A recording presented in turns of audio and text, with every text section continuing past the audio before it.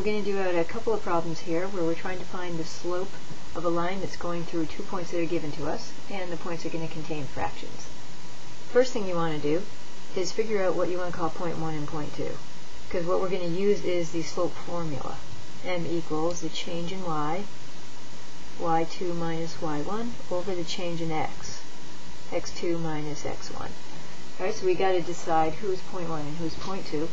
And it doesn't even matter which one you pick. I'm just going to pick this first one here as point 1, which means that's x1 and this is y1. Here's x2 and y2. And then you go ahead and feed them into the positions in the slope formula. So we get y2 minus a third, take away y1 minus a fifth. Watch the double negative here. We're taking away a negative. And that's divided by x2 minus 1/3, take away x1, 1/6.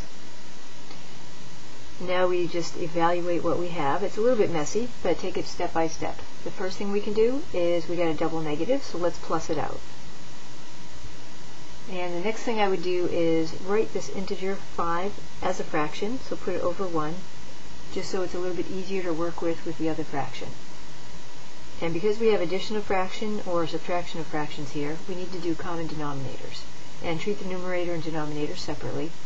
So let's take this top one here, the numerator.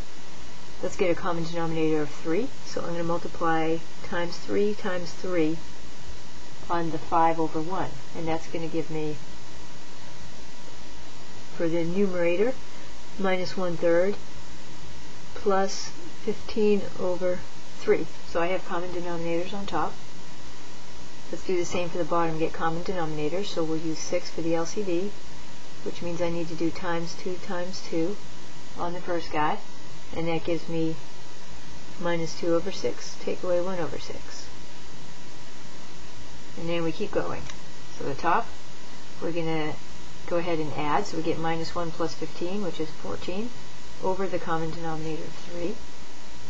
And the bottom one, minus 2 take away 1, which would be minus 3, over the common denominator of 6. So we're getting there. We made one fraction over one fraction, which is where we want it to be, because now we can say, and think of this bar right here, this big fraction bar, as a division.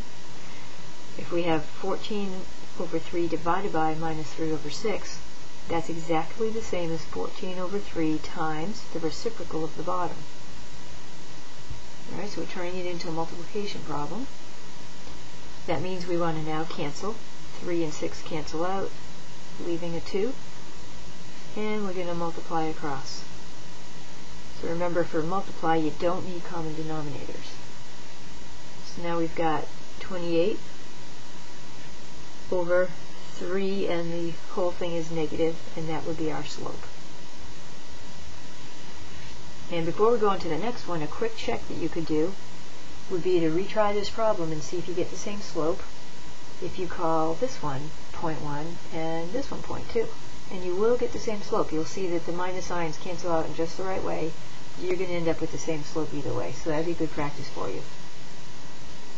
Let's do one that's very similar but has different numbers, just to get a little bit more practice.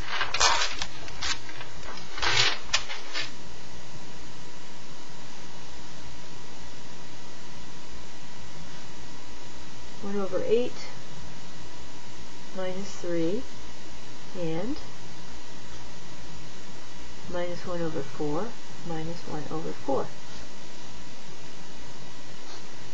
Right, so again, I'm just going to call this first one point 1, so it's x1 and y1, and the second one point 2, x2 and y2. And then we'll go ahead and feed it into the slope formula. The change in y divided by the change in x. So let's feed it in. We get minus 1/4 for y2, take away y1 is a minus 3, over x2 minus 1/4 minus 1/8. And evaluate. So what we want to get is just one fraction over another fraction. Right now we have two terms on top and two terms on bottom. So we want to evaluate the top and bottom and get one fraction for each. So let's write the minus 3 as minus 3 over 1. Subtracting means we need common denominators. Times 4 times 4. And that's going to give us minus 1 over 4. And here's a double negative. The plus is out. Plus 12 over 4. All over. And here we want common denominator again. Times 2 times 2. Minus 2 over 8. Minus 1 over 8. And so we keep going. For the top we get minus 1 plus 12 is 11 over 4. Minus 2 minus 1 is minus 3 over 8. And now we have one fraction over one fraction, which is exactly what we want, because we're going to be able to say it's the top one times the reciprocal of the bottom. So we turn it to a multiply problem. Now we do canceling. 4 goes into 8 twice. Multiply across. And we get our answer.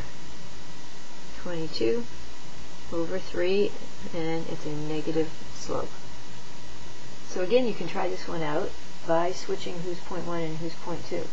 And just see if you get the same answer. You should get minus 22 over 3.